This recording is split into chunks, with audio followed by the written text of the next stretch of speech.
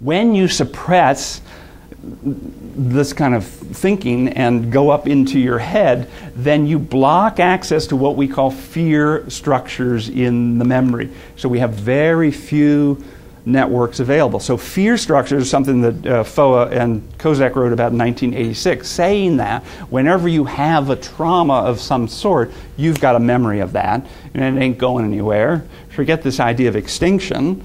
You know, extinction is valid as a definition, but it doesn't mean to extinguish something, get rid of it. Our memories are always going to be there. But what we want to do with fear structures, which are the structures after a trauma, is in treatment, fillet that open. We want to bring the client as present as possible to as reasonably a facsimile as safely possible of the trauma, and then modify it. That's the job in treatment, so that that fear structure doesn't stay stuck. With people who are worriers, because they don't access all those areas of the brain, they can't get a hold of this fear structure. So, and neither can you.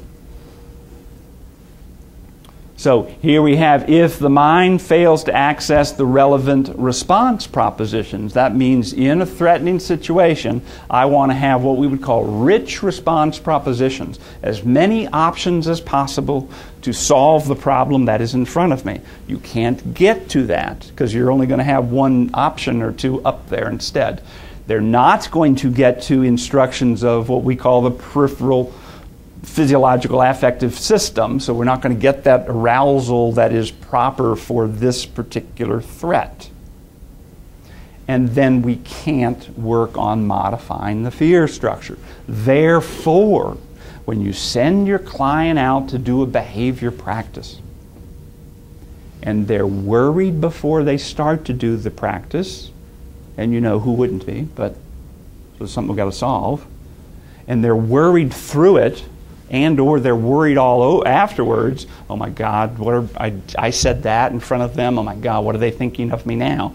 They're worried in any or all of those situations. No surprise they don't get better, because they can't get the learning here. So if this is what's going on, what we want to know, part of our charge today is, how on earth do we get somebody to go toward a threatening situation without worrying?